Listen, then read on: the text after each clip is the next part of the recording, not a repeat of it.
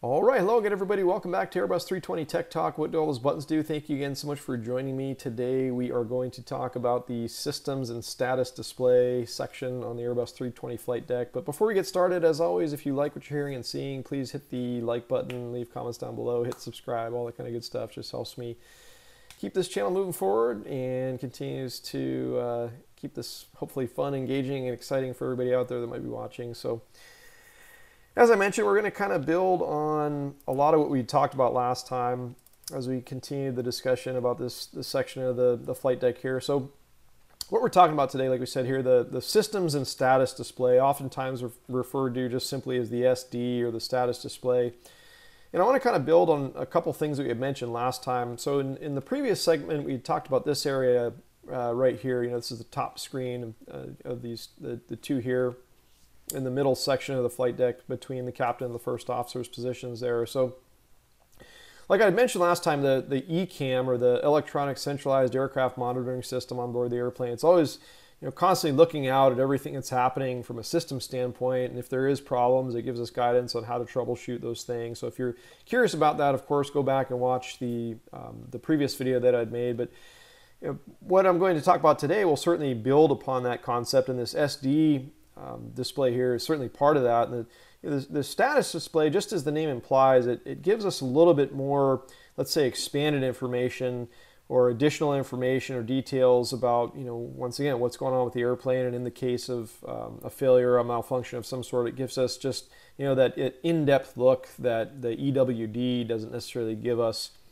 just by, you know, the little portions of text that we'll see up there. We kind of get, you know, some graphical representations of all the things that are happening in an airplane. You know, today's segment is going to be segment one of just this SD discussion that I'm going to talk you through, because I want to take the time to just step through every single page that we could see down there. But today, you know, I'm going to give you just a little bit of high-level stuff to kind of start with, and we'll build on that in the next, you know, couple segments as we step through all this. But as I said, you know, so the SD, once again, gives us expanded system synoptic information as well as additional troubleshooting guidance. It'll tell us additional portions of systems that might be degraded, or, you know, let's just say functionalities or capabilities of the airplane that might be lost or might be compromised as a result of a given failure. And I want to kind of talk about that just a little bit here. I pulled up a slide. So, you know, once again, in the last video, we talked about, you know, the case of, you know, let's say there was a system malfunction or a failure or something. It would populate up here, and you would kind of get, you know, these big letters that tell you exactly what's going on.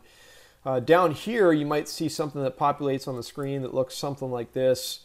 Once we go ahead and hit the status button on our little panel down there, we'll kind of talk about that you know, later on down the line a little bit, and when we get down to those buttons specifically. But, you know, just the status specifically will open up some additional information, like we said, that kind of relates to that failure that might have occurred, you know, with the airplane. And like I said, you know, this is related to whatever had populated on the EWD above this. But, you know, coming down here, it just gives us some additional information. So this case here, this is an instance if you had a number 2 engine failure. There's some additional things here that the airplane wants us to take into consideration. But over here too is a very important part. You know, you have this in-op systems section on the status display here that will just tell you, you know, each one of these system components has been compromised by that failure there. So just, you know, kind of a high-level thing, but I just want to, you know, show you, you know, one quick slide of some options of things that you might see down there in that status display if you had some sort of failure occurring, you know, with the airplane in general. Like I said, this is that expanded stuff that I was telling you about.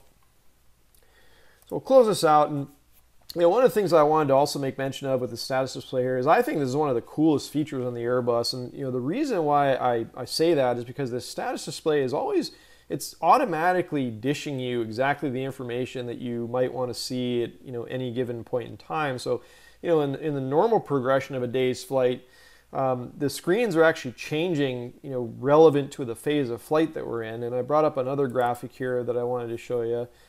And, you know, as always, I won't, you know, talk or, you know, talk you through every single thing that appears in the slide here, but pause the video and take a quick look here. But just to kind of spell it out for you, you know, for each, you know, phase of flight, like we said, as we progress through the entire duration of, you know, one cycle in the airplane, let's say from, you know, pushing back to the gate and getting everything started till pulling in at the arrival gate and getting it all shut down, you can just see what page specifically would be displayed for which phase of flight that we're in. So pretty cool thing, like I said. But not only that, if there is a failure of some sort, or there's a system that's operating outside of its normal parameters, the plane will actually just bring up that synoptic page that relates directly to that system. So like I said, it's just everything along the lines of how the Airbus is designed is just making our lives as pilots easier, and just making things ultra efficient. And just like I said, it's super nice that it just dishes you exactly what you might want to know, whatever given type of situation you're finding yourself in. So once again, be it a normal day or an abnormal day when weird things are happening, it kind of puts it all there for you, right in your face. So it's really nice in that regard. Let's see here. So we'll just we'll continue our discussion here, and like I said, today I want to just talk about just some general stuff. So one other thing too that I'll make mention to kind of lead off these next couple discussions that I'm going to put together for you here is just I want to talk a little bit about this cruise page here. And one interesting thing about the cruise page on the Airbus is this is actually the only page that we cannot select ourselves. So what I mean is, down here we have this control panel that you can isolate, a given system, and if you just press on one of these buttons, it'll bring up the synoptic page that you'll want to look at. But once again, there is no way for us to push a button and get the cruise page to populate. It's only there or available to be seen in that, that kind of normal progression, like I showed you a few moments ago in that slide, where just for this given phase of flight, this will automatically pop up unless you ask the plane to show you something else. But I wanted to, kind of take a minute just to point out everything that we'll see here. So in the cruise portion here, we see on the top line here, there's a fuel used for the left and right engines. And then there's a combined, between engines 1 and 2, the total fuel used since we started the first engine. We have an oil quantity readout here. We have an N1 vibration readout here. Below that, we have the N2 vibration readout in this section here.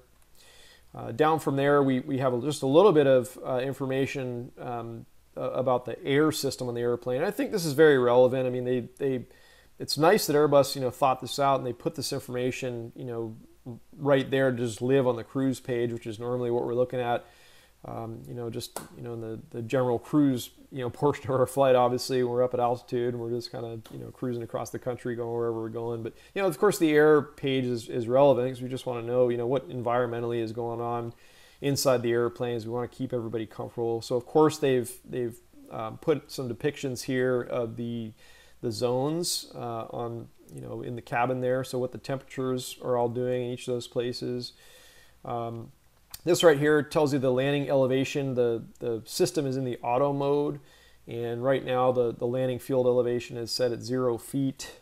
We also have some information about the pressurization system on the airplane, and this is pretty handy to know. Not that we're constantly looking at this and paying attention, but I think one of the things that I'm always thinking about when I look at this is you'll notice normal trends in the airplane is either climbing or descending, but I think this would be a really good place to look if you started to sense some abnormal conditions, like if the plane was depressurizing or something, you would certainly start to feel some strange sensations through your ears and whatnot. But this is one of the things that I would look at immediately to kind of give you maybe some heads up that, hey, this trend is starting to develop, and maybe there's a situation developing with the pressurization system that, of course, is a critical thing you're going to want to know about right away. So they put some information here about the pressurization system on the airplane. So we have the pressure differential between the inside of the airplane and the outside. We have the cabin vertical speed, so whether it's climbing or descending, or right now in this case it's stable, so there's a 0 foot per minute indication there. And then just tells us the general cabin altitude that the plane is at this point in time. So here, when I took this photo, we're up in the high 30s, some odd 30,000 some odd feet, cruising around, and we have a cabin altitude of 6,550 feet here. Now, the last thing I'll talk about here is just the bottom section on the SD here. And this is actually interesting in that no matter what you display up in the top section here, this always remains exactly constant. It'll never it'll never be displaying anything else. You always have these data pieces down here. So, just on the left here, we have the total air temperature, the static air temperature, and the ISA deviation here. These are very useful. We actually find ourselves looking at this section quite a bit. Whenever we're flying through visible moisture, we always want to know if we're in an area that we're susceptible to accumulating icing. So you'll always look down here and look out for that range of temperatures where the airplane can possibly be accumulating ice. So good thing to have as far as the stuff that's always being displayed down there. Just always keep that there. In the middle here, we just have the clock, the Zulu time. Not so much as important, to be honest. Like, most of the time you're really never looking here, I guess, a lot in the general course of a general flight, I guess you'd say. For there's another clock up here on the right. I just tend to look here if I'm ever curious about the Zulu time, but most of the time it's not extremely relevant when we're actually operating.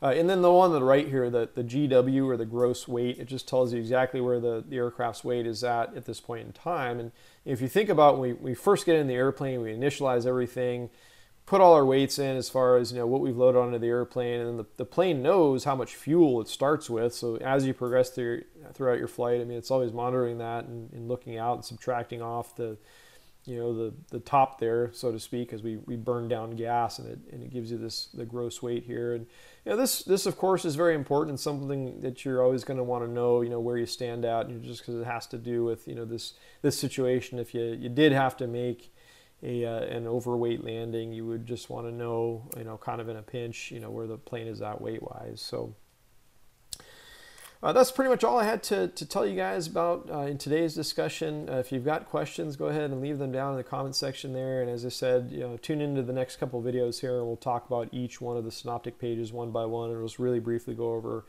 what all those things are. So hope you guys are having a wonderful day. Thank you so much for watching, and we'll talk to you again real soon. Bye-bye.